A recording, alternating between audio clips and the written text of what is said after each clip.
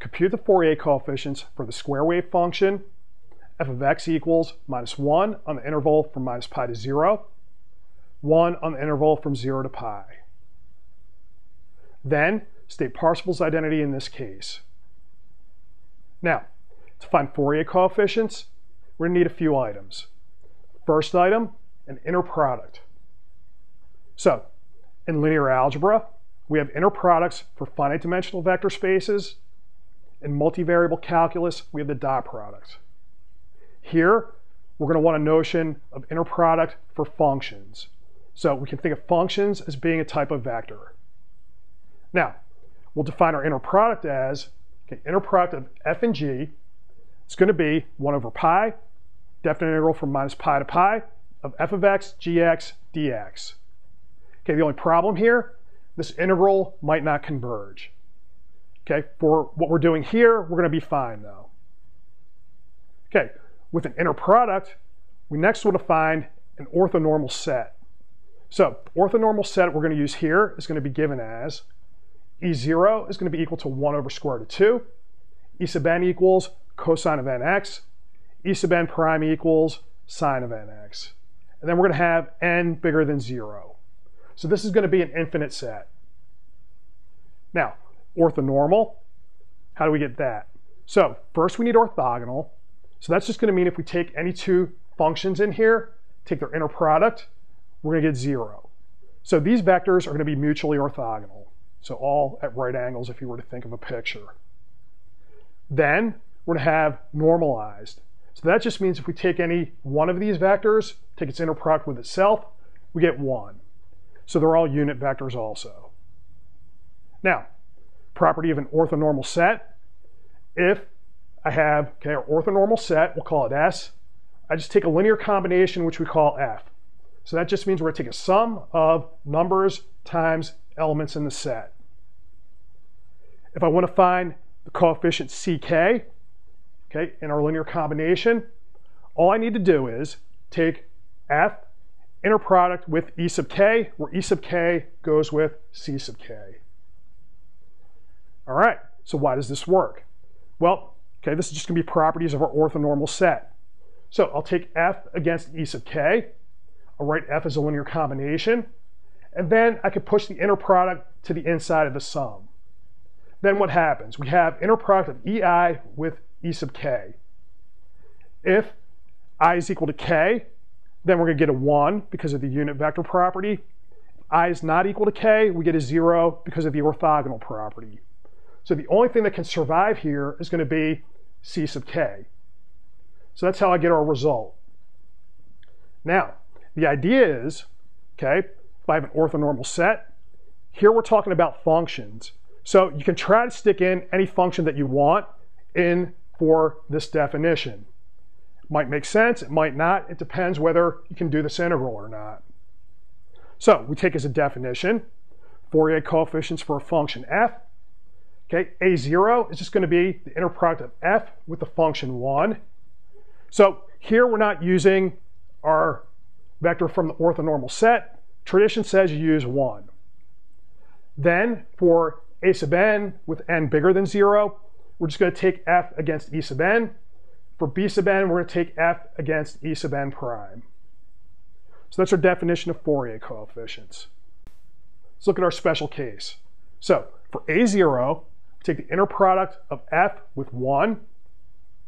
Since I have a piecewise defined function, we're going to break it up into two parts, 1 over minus 1, 1 over 1. Then we know we get pi minus pi over pi, which is 0. For a sub n, same idea, except with cosine nx put in each integral. Take the antiderivative, then we have terms with sine of nx. If I put pi, 0, or minus pi in there, we get 0 out. So all of our an's are going to be equal to 0.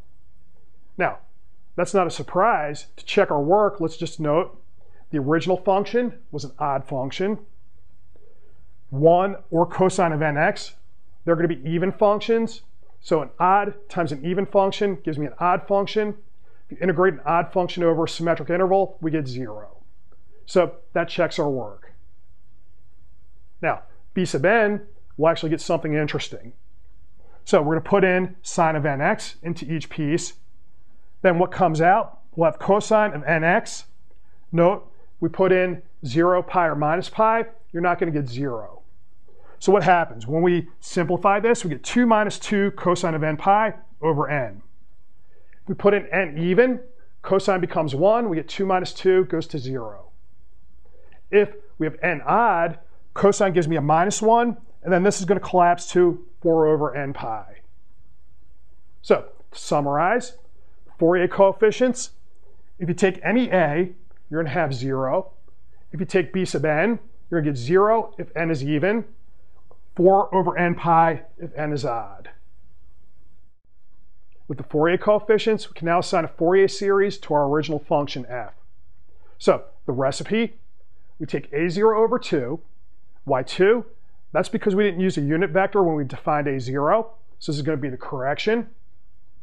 Then we take the sum over all positive integers of a sub n cosine nx plus b sub n sine of nx. In our special case, we're going to get 4 over pi times the sum over all positive odd integers of sine of nx over n. Now, what's the connection from the series to the original function? In general, you'll need an analysis course to sort that out, but here what's going to happen is our two functions, the series and the original function, are going to be equal everywhere except at 0 and plus or minus pi. So for the original function, we weren't defined at those points. For the series, we're just going to get 0. So the series is going to fill in the points where we're not defined. Let's take a look at some pictures to see how the series develops.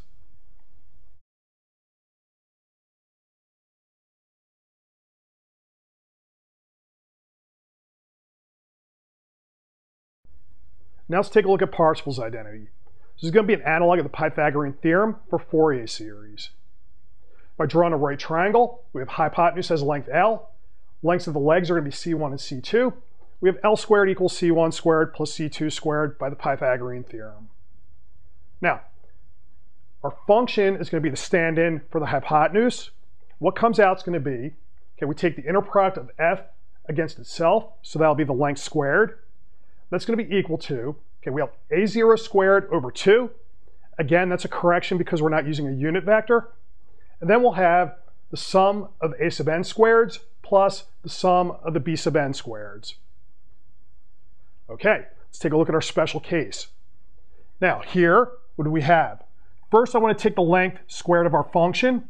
So when I square it, that minus 1 becomes a 1. So it's just going to be the integral from minus pi to pi of 1.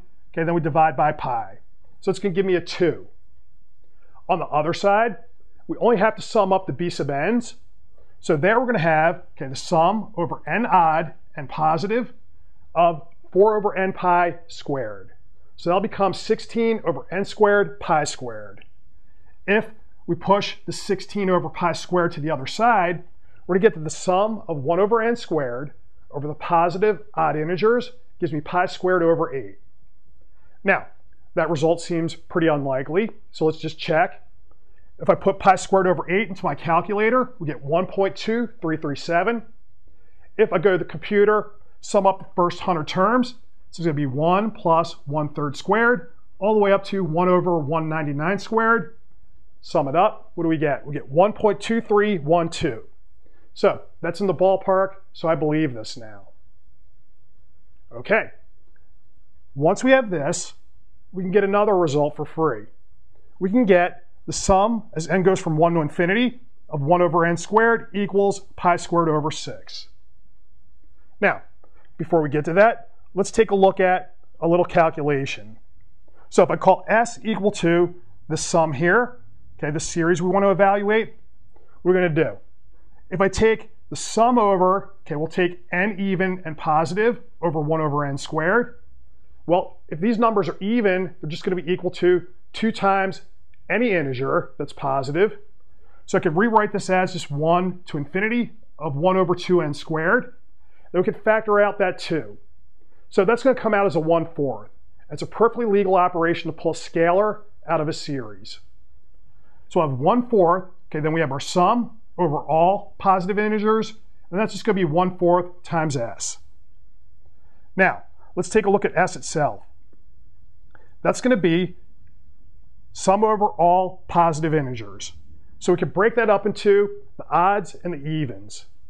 If I take the term with just the odds, that's going to be pi squared over 8 by what we just worked out. For the evens, we just saw that's going to be 1/4 times S.